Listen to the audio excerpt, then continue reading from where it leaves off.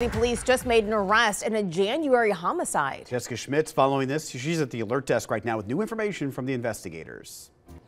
Now, this is related to a deadly shooting. We're told detectives in Cincinnati's homicide unit, alongside members of the fugitive apprehension unit, arrested the 21-year-old suspect.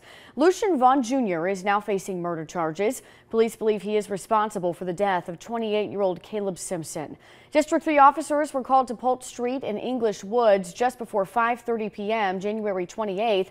They say they found Simpson there and he had been shot to death. It's not clear what led up to that shooting or if the victim and the suspect knew each other. Police say they are still investigating the crime and are asking anyone with information on what happened before that shooting to come forward.